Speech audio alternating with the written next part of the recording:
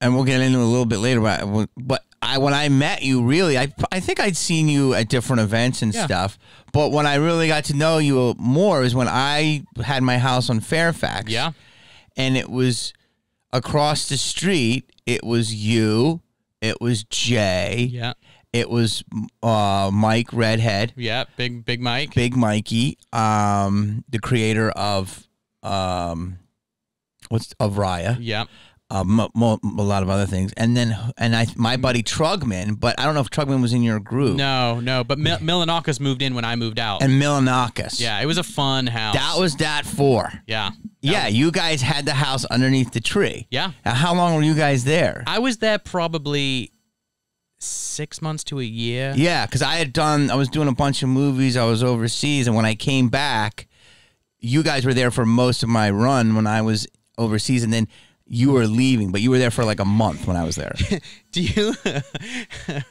Someone was telling me about, because I think I saw McGinnis recently, and we were talking about it.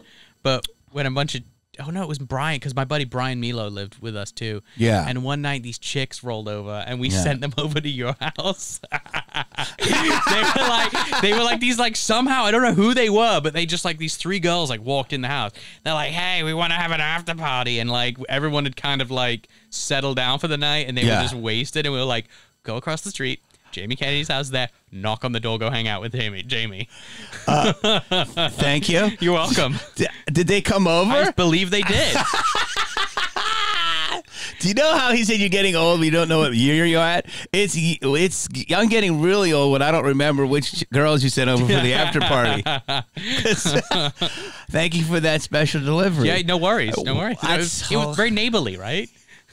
Some people borrow eggs. Yep.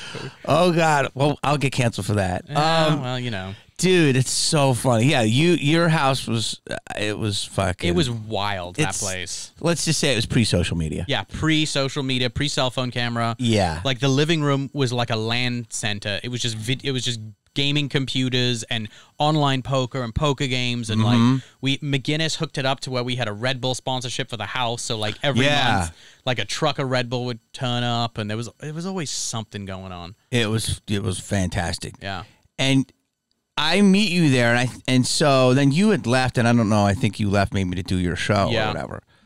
So I had no idea about how you are, because how you were on TV and a little bit I saw you over there, and then when I met you again recently, we caught up, I had no idea. You're like really are a outdoorsman.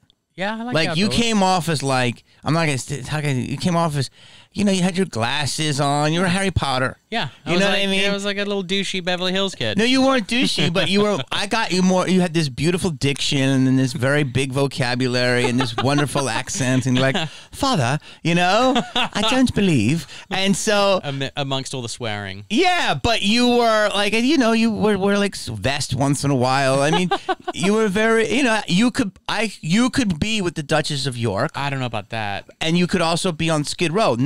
You'd still be greatly dressed on Skid Row, but you could have conversations with anyone. I put you as one of these people that can survive anywhere in the world with talking with people. Yeah, I probably could. You're a world-class talker. But what's fascinating is I catch up with you again, and you've got guns, you've got ATVs, you've got bow knives, you've got fucking helicopter pad. I mean, like, you're like, yo, here's how you do a double sailor knot reverse loop. Like, I had no idea you did all this. Yeah. When was that at that part of your life? Yeah, so after the Osbournes, I went and did that show, Adrenaline Junkie, and it just kind of, it was kind of like, it was like college for me. All my friends went off to college and got like master's degrees, and I filled up 2 passports. I went... The way to do it. Yep. I went everywhere, and like, I learned a lot about the outdoors, like really, you know. Were you that way before when you were like, Daddy? My thing was, before doing the show, like when I was probably until about 14 or 15, I was like, I'm just going to join. I wanted to join the Army. That was like what I wanted to do. I got you as a beautiful, intellectual, private school, very intelligent kid. That's how you came off. Yeah, and that was season 1, and then season like 2 and 3, I was just like strung out on pills. But, you know. Okay, listen, you wanted to take a nap. Yeah. You know. Okay. So this whole outdoorsy, this thing, like you're a super, like I'll call you about anything. If I was going to get a gun, I would ask you what to do. If I wanted to set up a bug out house, I ask you. I mean, so if I ask you where well water is, you're going to tell me. Get the dowsing rods. Yeah. So it happened around that time? Yeah. So like from 19 to about 24, I traveled. I did a ton of, I got really in the outdoors. I was rock climbing, mountaineering, you know, I mean, God, when I was 19, the summer between 19 and 20, I basically spent the whole summer in a tent. Like, it was great. I was like a full-on climbing bum, and it was awesome. I just really took a liking to like getting out there and experiencing the world and like doing crazy shit. And one thing just led to the other, and then, you know, I started shooting, and then I did this show in Indiana, where I actually went to a police academy and became a cop. And then that kind of really got me into, you know. You have your license in Indiana. I'm on a different department now. I'm inactive, but how long did it take to do that?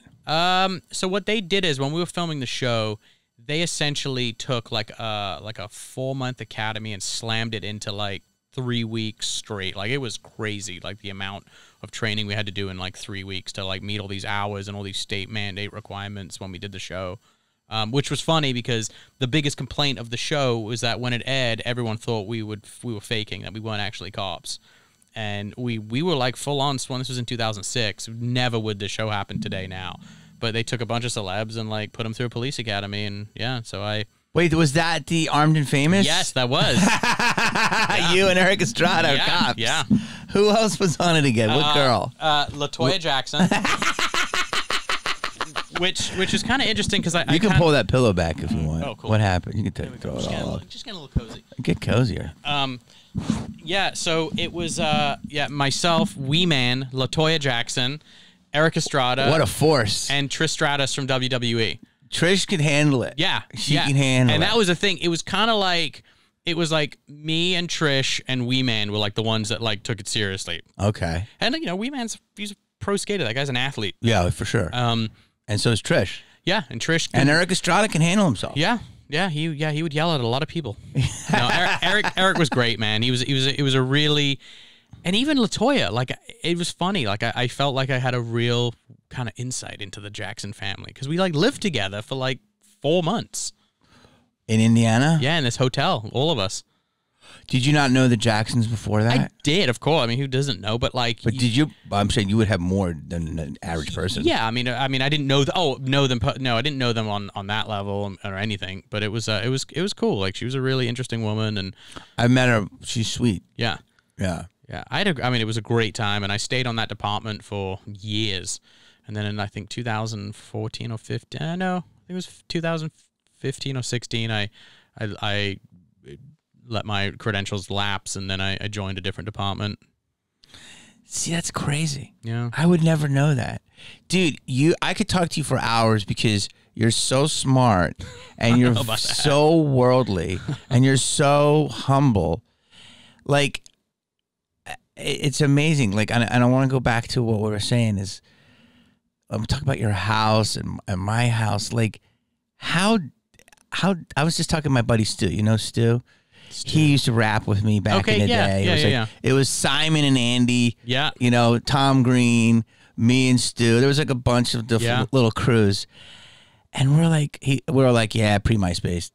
Yeah, pre-MySpace. Like, I mean, life pre-MySpace was a different world. Because we were talking about, I was like, he was telling me about some people that we used to roll with, and he's like, well, that guy's in jail for fraud. The other guy goes like, do you remember like we invest in all these restaurants? Yep. And you'd get a little piece, and you'd walk in and say, I have a piece of a restaurant, Table 8, Geisha House. Yeah. So I'm sure you and I were invested in some of the similar ones. So Geisha House was our go-to. Uh-huh. Do you remember that? Of course. And then we would go to Mood. Mm-hmm. And Dude. then LAX. Oh God, Las Palmas. And Suck Sung would run it. God bless his soul. Pour some out. Like, I mean, and then the after parties, and so. Yeah, the house all the way at the top on Hollywood, the one that they filmed in I Love You Man. Yes. There was so many after parties in that house. Dude, it was like, because you would pig out on sushi, and then you'd get a discount for investing in this restaurant. Yeah. But you would get like the best service and be like, hey, it's a piece of my restaurant. And Ashton had a piece. A lot of people, you had a piece. Yeah. And then you'd go to the Mood, or you would go to Le Don't. Yep. And it's supposed to close at 2, but they'll keep the back group open until 4. Mm-hmm. And then we would go to that house at 4, and you come up, and then you end up at Swingers eating eggs. Yeah, 7 in the morning. Yeah.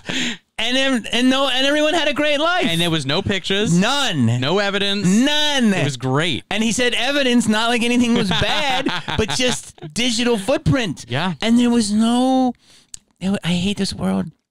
There was no clout. No, and it was because people were having fun just to have fun, not to take pictures of it and post it. Like, it's like, no, just fucking go and have fun. This is how I look at Hollywood. I mean, there's a lot of things, but in this little part of it, I'll say this. Hollywood has a lot of issues. Yeah, of course. Okay. And it has to get better. And it is being shooken out now like a rug. Yeah. Which it should be. But there was a beautiful little group of people that wanted to have the most fun they could ever have. Yeah. And not illegal and not amoral. Maybe some people would think it's amoral, but it's not bad. No. And we just, no one wanted to fucking know. But it got infiltrated. But with social media, it got infiltrated by these, what I call reporters. Mm-hmm. And so they were people that were always involved, but they were also starting to document it. Yes. And by doing that, they had no singing, dancing, writing, whatever. Their talent was exposing. Yes. And you can expose if something's bad all day. But it was like, hey, aren't I cool? And to make myself look better, look at this person messing up. Yeah. You know what I think's funny is like, and you kind of go down like some of the YouTube rabbit holes, and it's whether it's like Alex Jones talking about, and the Satanists in Hollywood. Like, good impression. They're coming for your babies. That's a good impression. Keep going. The frogs are gay now. Yeah. I've never seen. And you would think, right? Mm-hmm. Like, you would think, oh, Ozzy Osbourne, Jack Osbourne, like, if there's some weird satanic shit in Hollywood, like, let's invite them. I never saw anything fucking dark like that.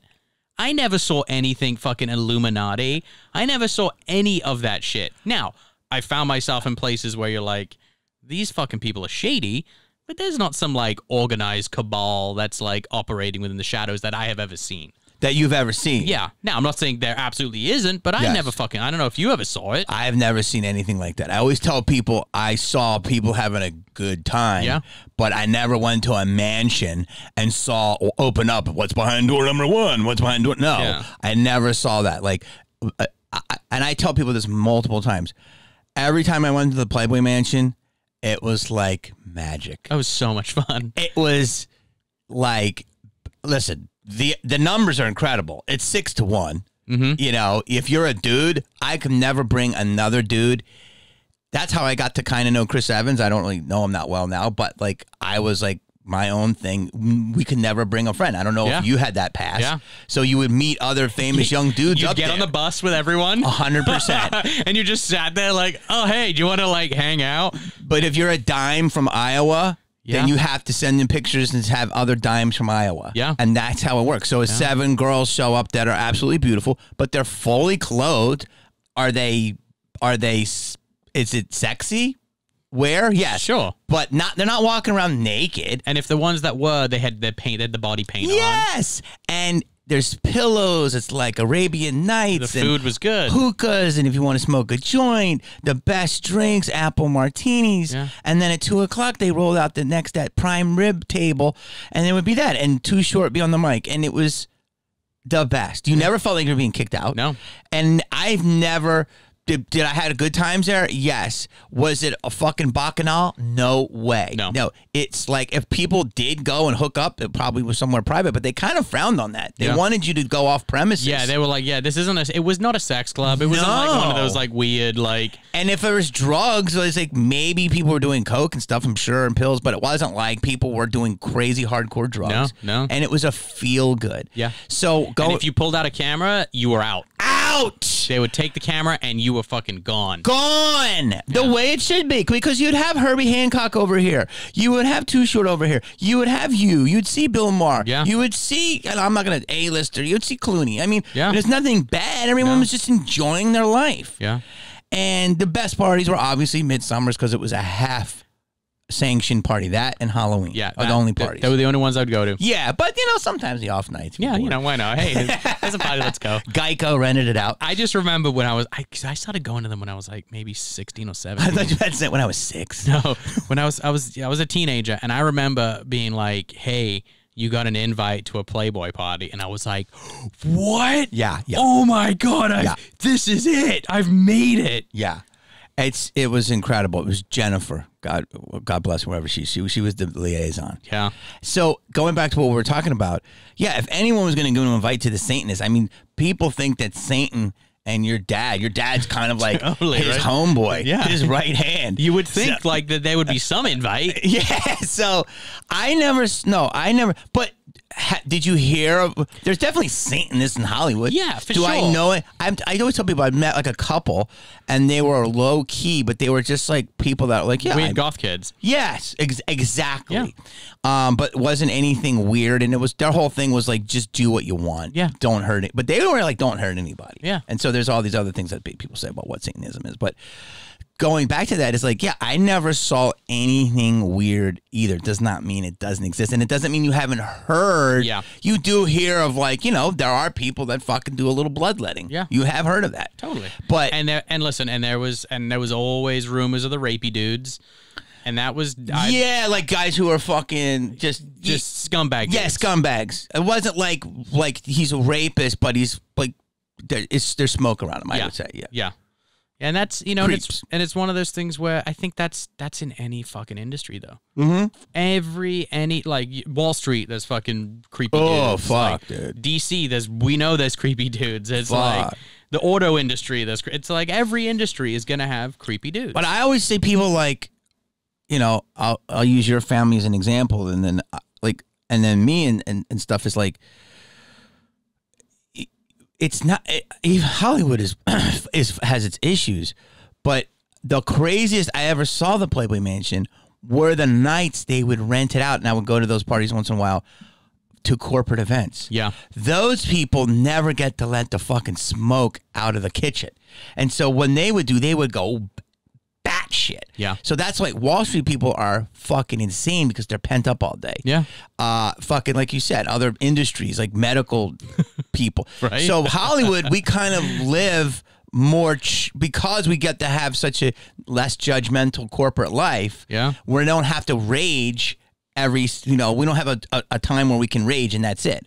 So that's why I say that Hollywood kind of certainly gets a little bit of a bad rap because it's bad. It's not as great as it wants to believe, but it's not as terrible as like other places. Totally. It's when you go back to the kind of Alex Jonesy shit, and he's talking about you like that, dude. I love that rabbit hole too. I'm with you, bro. I can't tell how much I like. And they're talking about Beyonce and Jay-Z being in the Illuminati, and there's all these like rap artists now who are like claiming that. I'm like clones. No, it's like when you're in fucking Hollywood, when you have a job in the entertainment industry, you work for someone.